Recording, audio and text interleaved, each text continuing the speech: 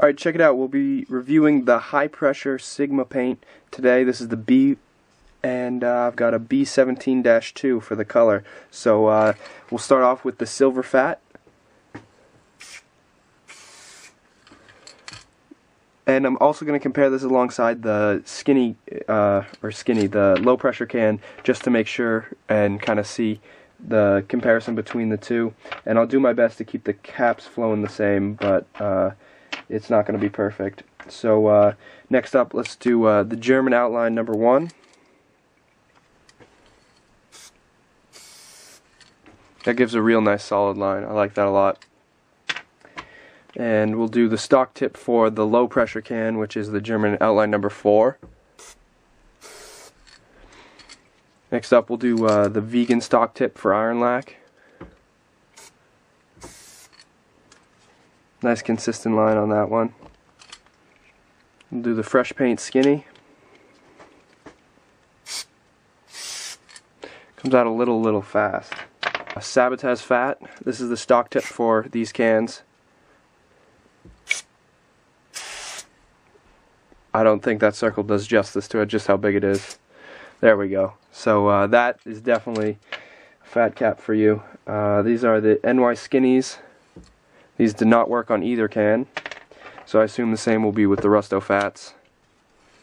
Yep, so both cans do not support those stem caps, but the Ironlak Stem Tip works pretty well, and that comes out pretty fast too. Next up, we got the Beige Dot. This was the skinniest line for the low pressure can, so kind of gives a soft line, but good to note. Then we got black on black. That gives a really hollow line with a bit thicker of a inside. Next up, we got the pink dot. That's very fat. This cap was actually the gold dot. This is the beige dot.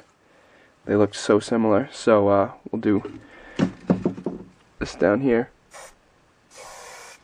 That's more of a skinny line than the last one, so I apologize for that. Then we got the gray dot. I'm like spraying the camera over here. We'll do this one up top to the right.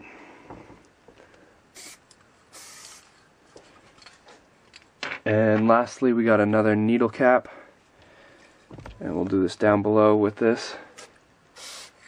Let's see how far away we can get.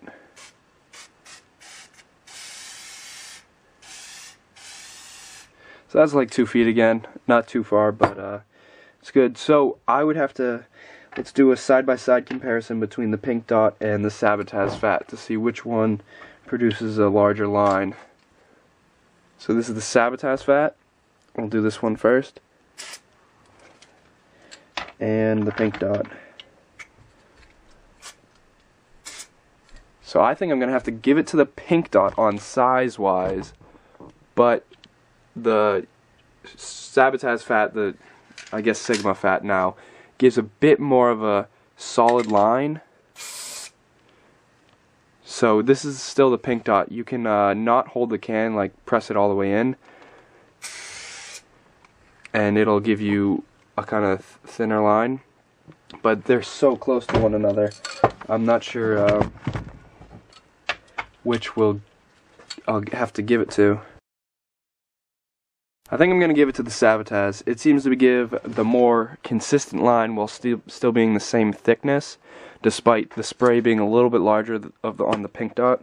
So there you have it. And as far as a skinny cap for the high pressure can, I would have to give it to probably one of the German outlines or the Beige Dot. They're all pretty close to one another, and if you're using the high pressure, you probably aren't looking for an overly skinny cap, but this one worked pretty well, and yeah, so probably the Beige Dot again for this one, just because of the consistency of the line.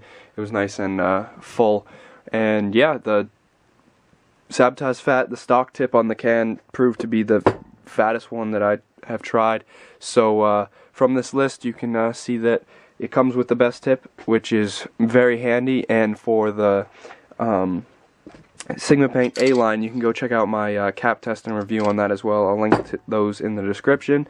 And if you have any questions, feel free to post them in the comments. It's really going to do it for me. You can get both of these cans from oinkartltd.com. Real great prices. The high pressure is cheaper at about $5 a can, and the low pressure is a little bit more expensive at $6.